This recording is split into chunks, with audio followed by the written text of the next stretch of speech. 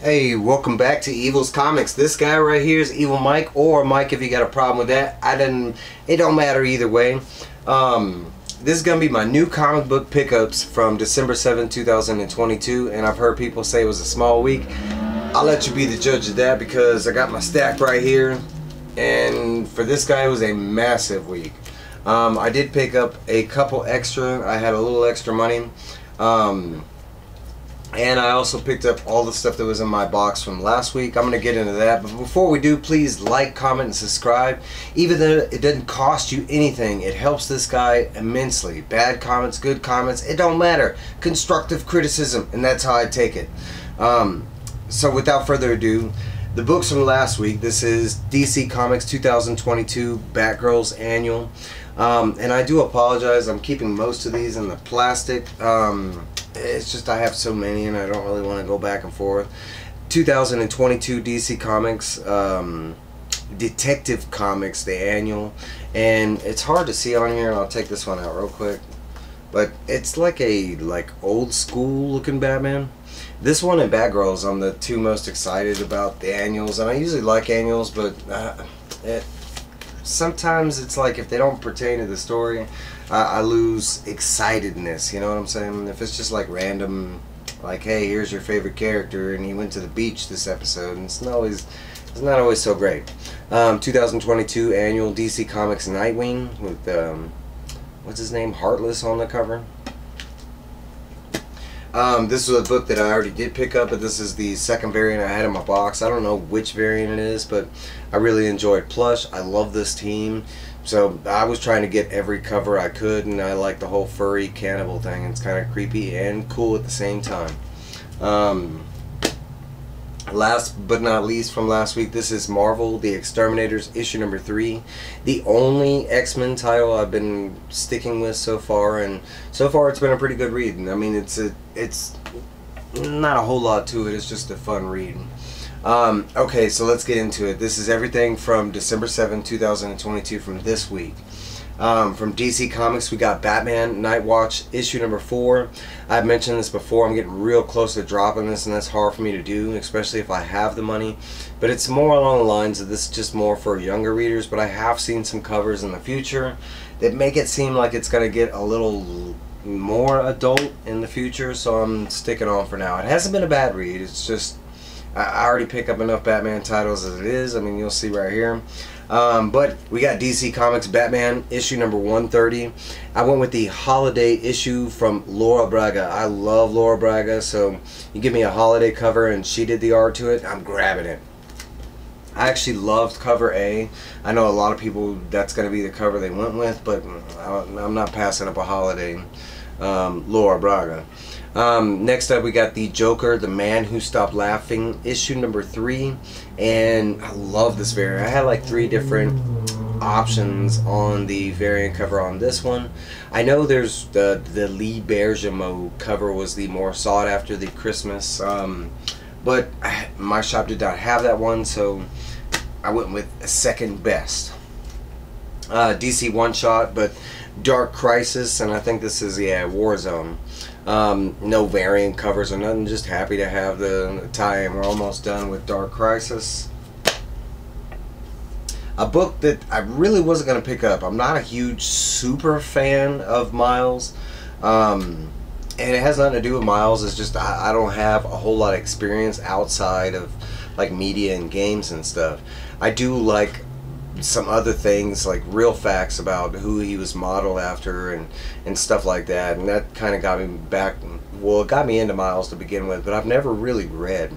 So we got a brand new Miles Morales Spider-Man. It dropped. And I'm with Circum. I wish they'd keep just the number the same and start a new arc, but I'm not gonna pass up at number 1. I didn't have too many options on the cover, so I went with this one, the kissing cover, and I thought it looked pretty dope. I don't even know who the girl is, but you know, yeah. This one, yes please. It actually wasn't there, and somebody put this back. I couldn't believe they put it back. But this is from Marvel Comics Dark Web issue number 1, the Peach Momoko.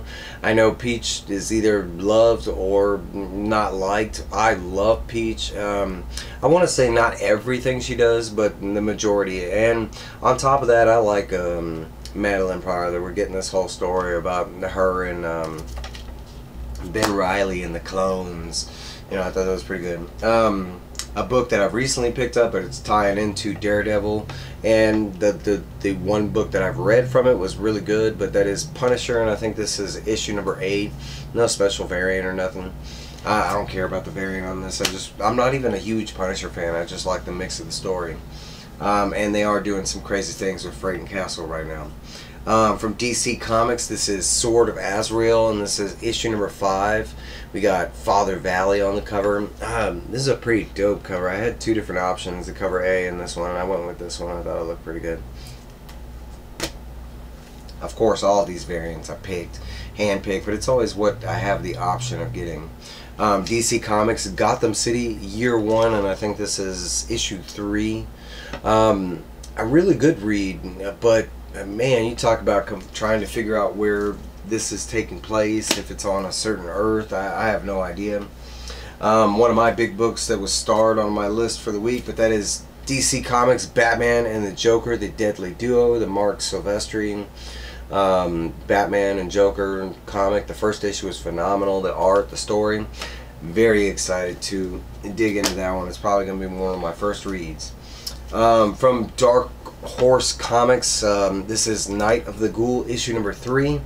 It is the last issue in the series, so I'm looking forward to that. I actually have not read the second issue. As soon as I found out it was only a 3-issue series, I kind of waited, and I was like, oh, I'll just wait until I get the other 2.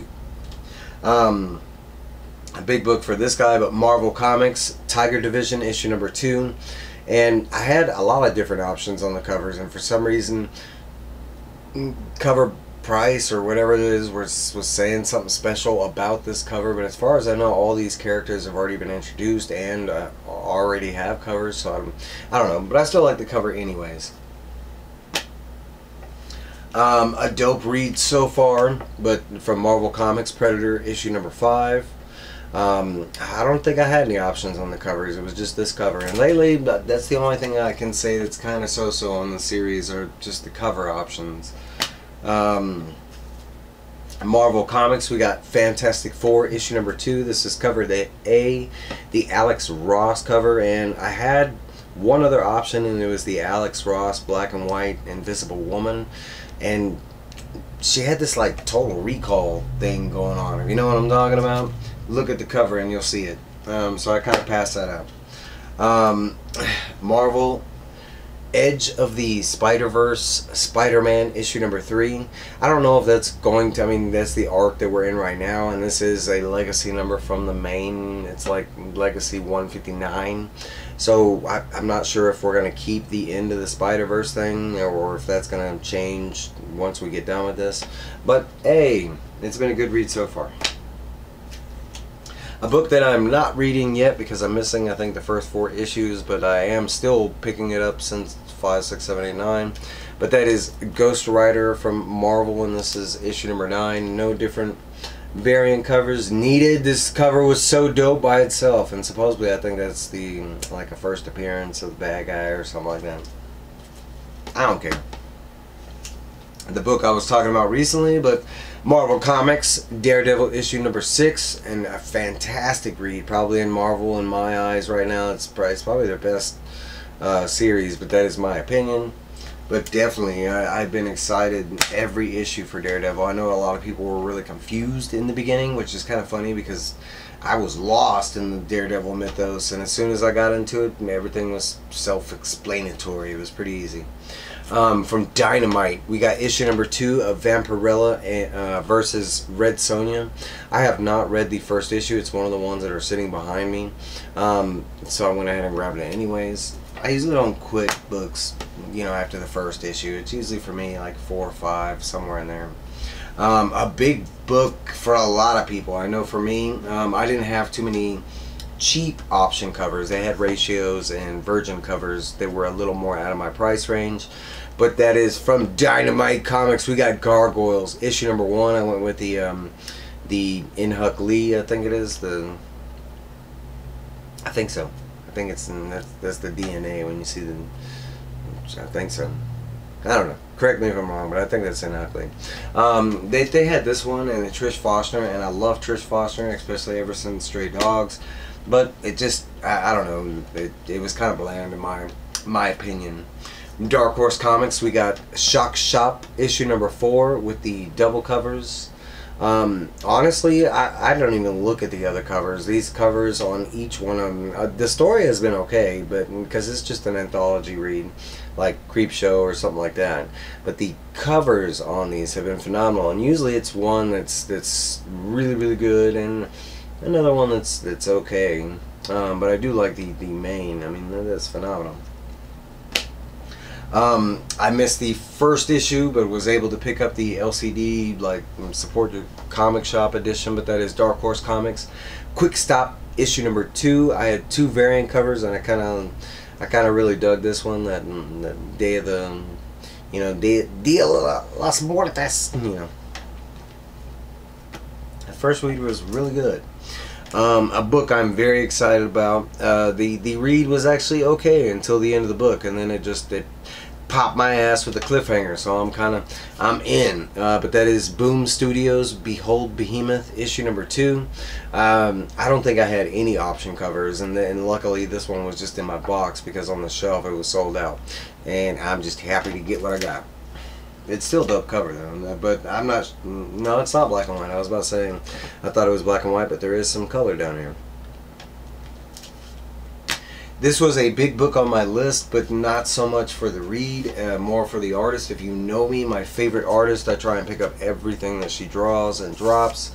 But this is from Image Comics. This is Hexware issue number 1, and this is, of course, the Mirka and Dolfo cover. I actually read the synopsis behind this book, and I'm not too excited about the read, but I'm gonna try it anyways. But she just did the cover. It's not. I think it's Tim Seeley, and I do like Tim Seeley, but it's not Mirka. It's just her art. Now, a book that has been fantastic, and I was so happy to get these covers. But this is Image Comics Kaya issue number 3, and this is a Spawn variant. I was so happy that my LCS was able to order these and still had some available. I was able to get that one and another big book, if you know me since the beginning, but that is from Image Comics Noctera, and this is the Val special, and I picked up the Spawn variant on this one, and I was excited about this one because they only got this one at my shop, and my shop owner stuck it in my box. I mean, the Noctera Val special, I mean, I think there was like 30 different covers I had options for. My guy ordered like crazy. But I was just happy to get both of the Spawn covers. I'm not even currently reading Spawn, but I'm still a huge fan of him, his appearance, his lore, and then Todd McFarlane by himself. And the Todd father is one of my bigger idols. But oh, and I got one last book. My shop owner was actually for some order. I think when he did FOC, he ordered too much of this, so he was trying to give me this book. I actually looked at the synopsis on this book, and I was gonna pass on it. I didn't like the fact that he was trying to give it to me. He's given me quite a bit recently and been taking care of my box. Like this week, all I had to do was switch out variant covers. He had every single book that I wanted. The Mutiny Comics has gone above and beyond. It's by far the best comic shop I've been to in my whole life. But this is the comic he was trying to give me. But this is from the Sumerian, the Firstborns, issue number 1. I'm not really familiar with the brand, like the Sumerian. I think this will be the first one I've read from this company, but I told him I'd read it and give it a shot, and I did pay for it. I mean, it was only like $3. But that was everything that I got. I got some bags and boards. Oh yeah, but that is about it. It is a huge week. I'm not gonna state any reviews right now just because I've got so many books next to me, and I still have about 8 from last week I need to tackle. If you, after watching this, saw me show anything that you want me to read and review, hit me up and I'll definitely do it. Besides that, I'm gonna read and review as I'm reading them over the weekend and stuff, so just be on the lookout for that.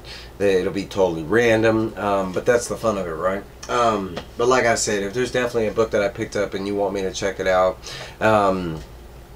let me know. Especially, I mean, anything that I've ever shown, feel free to reach out, and I'll read and review anything I have, or anything you want to send me. I don't care. I've done that too. But that's everything I got. I know it was a massive week, a big video. I will let y'all go. Please tell your friends about this guy over here. You know, but hey, hopefully everybody made it out to the store. You got everything you were looking for. Maybe some dope ass versions, some ratios, maybe just some gifts for Christmas. That's right around the corner, right? But hey, that's all I got for you. I got one last thing, and I know this is going around, but you need to hear it. Hey, if you need somebody to talk to, and I'm talking to you, if you need somebody to talk to, you reach out to this guy, whether it's in my comments on IG, you can find me on Facebook. You reach out. I might be busy, but that doesn't mean I won't be too busy for you. I will always make time for anybody in the community, and I do quite often. But if you ever need somebody to talk to reach out to, questions asked, you know, stuff like that, I'm not shy. I'm not afraid to talk. You hit me up, I'll be there for you. Alright guys, I love every single one of y'all. I will see y'all later. Bah!